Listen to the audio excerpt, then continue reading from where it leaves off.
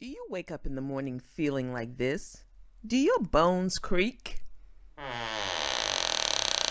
Would you rather look and feel like this? Then stay tuned for my morning routine.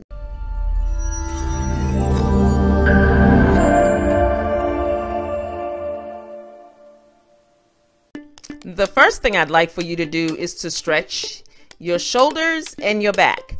So clasp your hands if you can for a count of 10. And you just want to pace yourself slowly till you get to 10 and then reverse.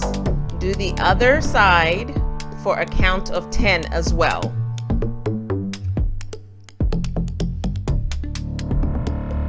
If your hands can only get this far, don't worry about it because you'll still be stretching it.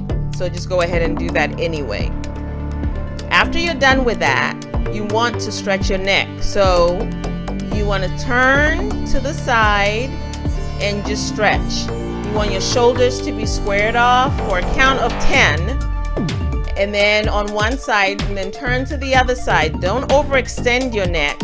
Your arms are clasped to the back, but they're pretty much straight down. And you want to do that for a count of 10 as well. Once you finish, you want to stretch your calves. So you want to start with your left bent and your right extended, and you do that for a count of 10. Your shoulders, your arms should be where your shoulders are. And then rotate or exchange for another count of 10. So now with your left leg straightened. And then both calves, you want to straighten that out and stretch. You should feel it stretching just a little bit, but don't overdo it. So you want that for a count of 10 as well. The next thing you want to do is to put your hands around your ankles and stretch. So go down and stretch. Now some of you may not be able to go all the way around your ankles, and that's fine. The next stretching is your back. So you want to get on your knees like I have and stretch your back out. This feels very good for a count of 10.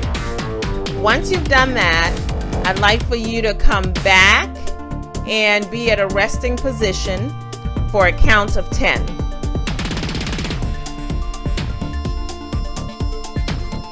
All right, this is all before you get into the shower. Once you're done with that, you're going to get to your side, on your side. So you want to make sure you have plenty of room. Bottom leg is straightened, the top leg is bent, and then you want to twist to the opposite direction of where your leg is bent, or where your knee is touching, the opposite direction for a count of 10.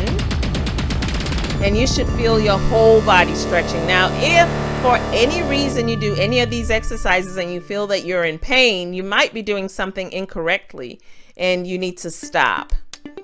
Once you're done with that, turn to the other side, bottom leg straight, top knee touching the floor, and then you want to stretch your body in the opposite direction for a count of 10.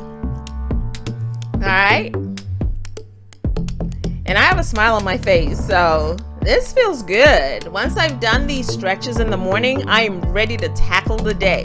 And I hope that's the same for you. Plus, it helps mitigate any injuries you might have. You're ready for the day. If you enjoyed this video, go ahead and like and share this video. Also subscribe and hit that bell so you don't miss anything when I upload the next time. See you in the next video.